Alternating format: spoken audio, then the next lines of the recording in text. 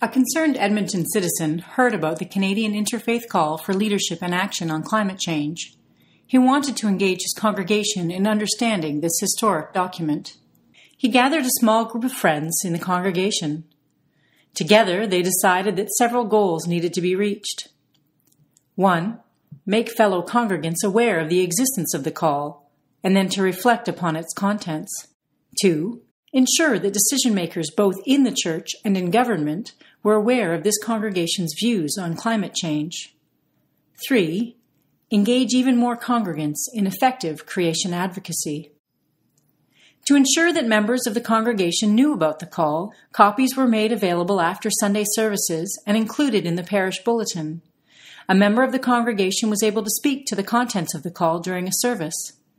Congregants were invited to sign the petition, prepared by CPJ and circulated across Canada, in support of the call. A table at the church was staffed for several Sundays, and time was available during coffee hour so that members of the congregation could discuss the call. 80 signatures were collected on the petition and sent to the local Member of Parliament. She was pleased to table the petition in the House of Commons.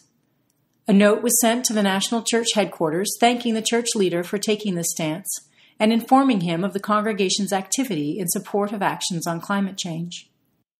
The MP sent the congregation the government's response to their petition. She thanked them for their initiative. This response was reported back to the congregants and posted on the congregational website so that signatories were aware of the results of their action. How might you move from interest to action? Take a few minutes to complete the worksheet provided. On the last question, consider these actions. Request a sermon on climate change.